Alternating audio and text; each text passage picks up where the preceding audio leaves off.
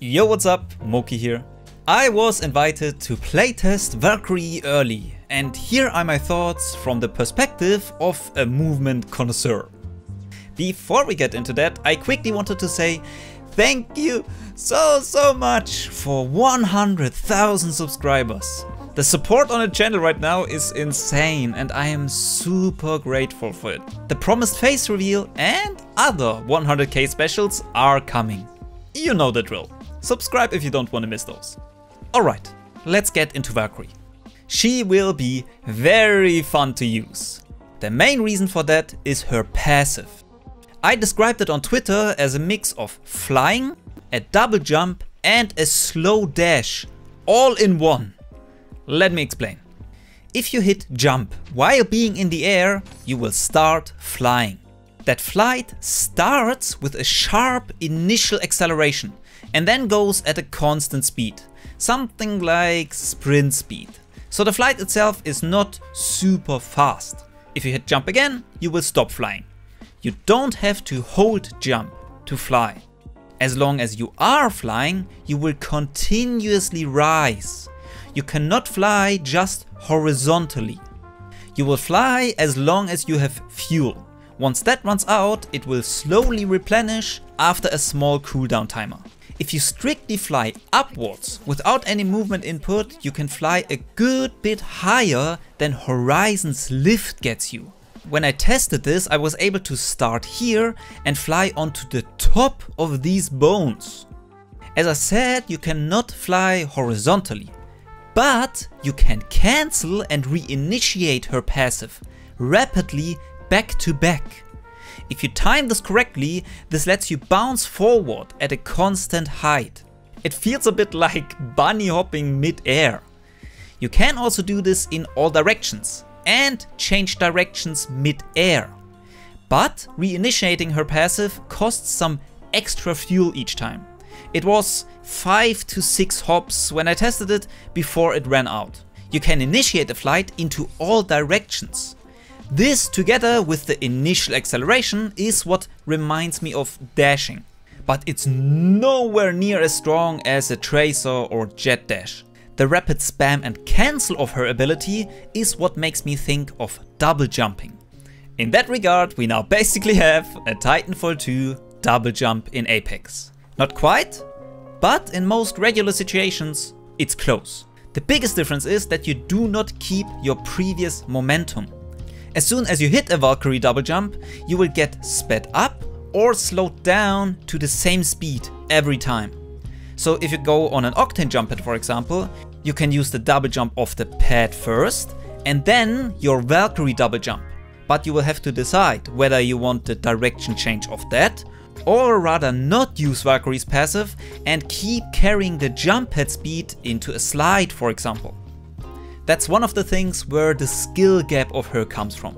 So using her passive as a double jump or mid-air bunny hop will be most useful to get over obstacles while you are normally running around the map, scale a building faster or outplay an enemy that doesn't have line of sight on you. Which brings us to another point. Her passive is quite powerful and offers great opportunities to do skilled movement plays. A maneuver I really like to do, for example, was momentum shifting around a corner into a backwards passive boost. But it seems balanced. You cannot use your weapons or heal while using it. And as I said, you are not ultra fast. So if you just hover upwards in front of an enemy, you will get lasered out of the sky. I sometimes much rather would have had a grapple or horizon lift when mid-fight. Skilled players will find ways to use her passive around enemies, but it seems more of a traversal tool than an oh shit button. Some other things. You will have to relearn a bit how to use jump with her. If you're not very precise with your bunny hops, you will accidentally hover quite often. Wall bouncing with her is possible, but only if you are precise. Using scroll wheel jump with her is basically a no-go. Unless you are flying, there it makes the mid-air bunny hop a bit easier, or her fuel has run out. I mentioned that there is a small cooldown before her fuel starts recharging. During that time, you can jump around with her as you like, cause her passive is disabled. So if you are a movement pro and you scroll wheel jump all the time, you will have to mentally switch between normal legend movement and Valkyrie passive movement, depending on if you have fuel or not. That's why I suggested to the developers to have a small indicator that shows you how long you still have till your fuel starts refilling, which makes it easier to avoid accidental passive activations. Let's get into her other abilities. Her tactical is a rocket salvo. You can use her rockets while you are hovering in her passive. You point them to where you want to shoot, indicators will show the field where they will land, and then you shoot them. The firing is not instant and is more of a small 1 to 2 second barrage. But as soon as you have fired them, you can turn around and run into the other direction, and the rockets will keep firing out of your rocket pods. So a maneuver I adapted was activate her passive, fire the rockets, cancel her passive and do another passive jump into the other direction. This only exposes you to danger for a short amount of time, but you are still a bit above the battlefield when firing her rockets. I'm not sure how high their damage is. It feels like they are a bit stronger than Fuse's tactical, but they are mostly a tool to do initial or finishing damage and mainly disorient.